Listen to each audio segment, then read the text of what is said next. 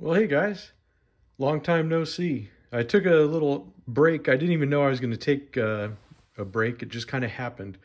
Uh, it's one of those things that I think I kind of hit a block with just a lot of time, a lot of different things that were going on, and a lot of different uh, things that were tugging me in all kinds of different directions. But I kind of took a break from making the regular videos, but I did keep up on the lives. And so you guys didn't have to miss out on me too long, but I did miss making a regular video.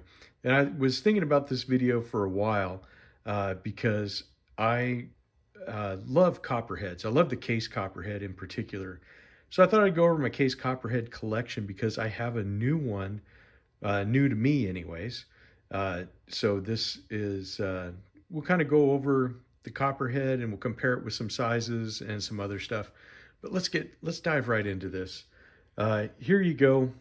This is the Case Copperhead. This was the first one that I bought of the Case Copperheads, the yellow Delrin in CV.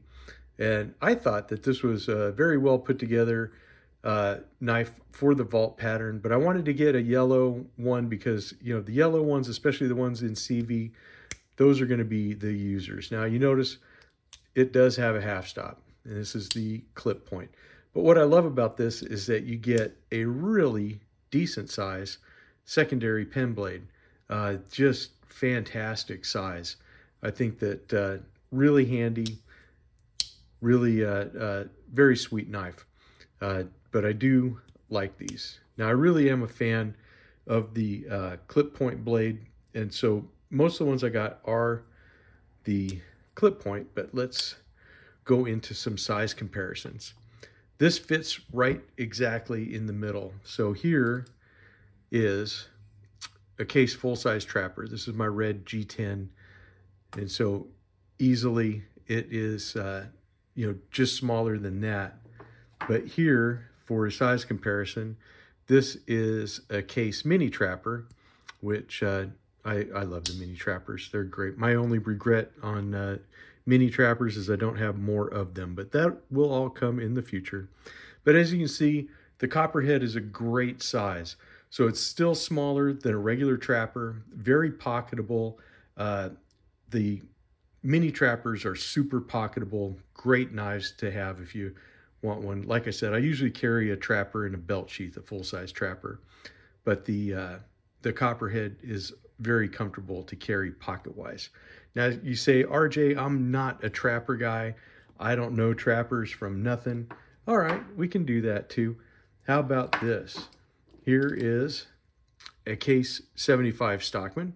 It's my good-looking crimson bone one. So as you can see, it fits in there. Here is the 47 pattern, also in the yellow Delrin. So as you can see, it's right there with the 47. And then if you want an 18, here is my latest 18 pattern. So we'll take the 47 away, and you see it's right there, just a little bit bigger than an 18. And the 18 is probably the most popular of the Stockmans.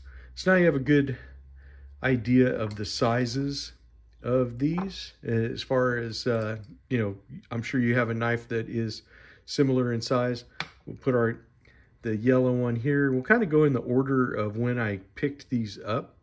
The next one, I got the Rogers jigging, and this has that kind of a hot dog shield. I forget the proper name for it, but looks like a hot dog to me. But really like how they burned the bone there. It just really looks great. And of course, like I said, the half stops. This one is in the stainless steel, because not all combinations come with the carbon steel. So we had that.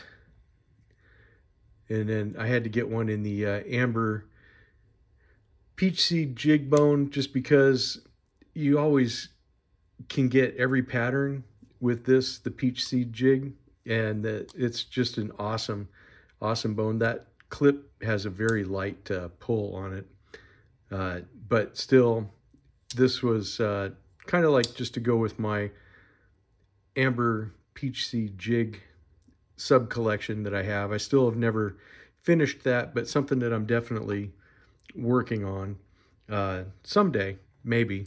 I don't know if it'll ever be finished, but it's fun to collect them.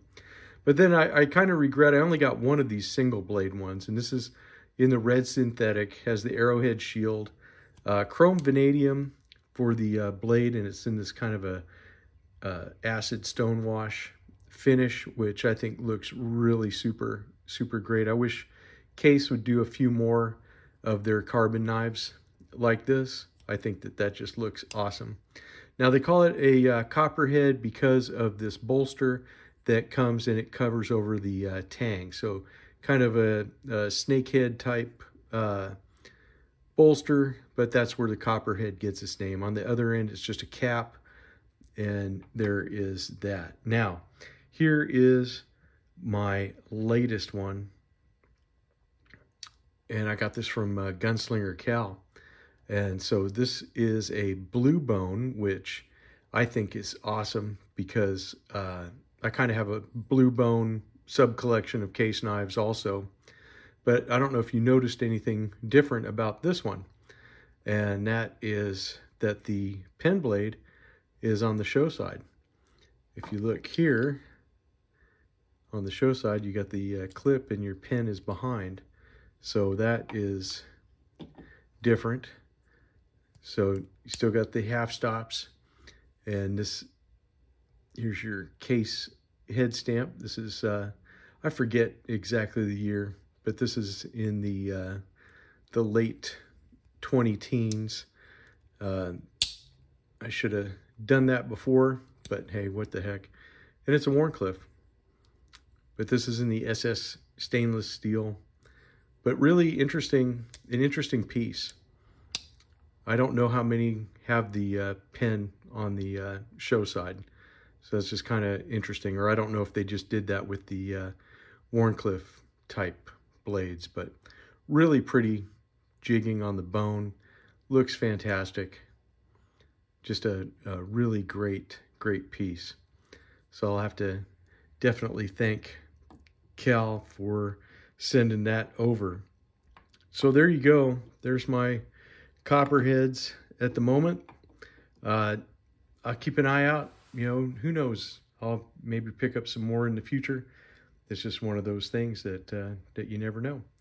Anyways, glad to be back, guys. And yes, there'll be more videos coming this week.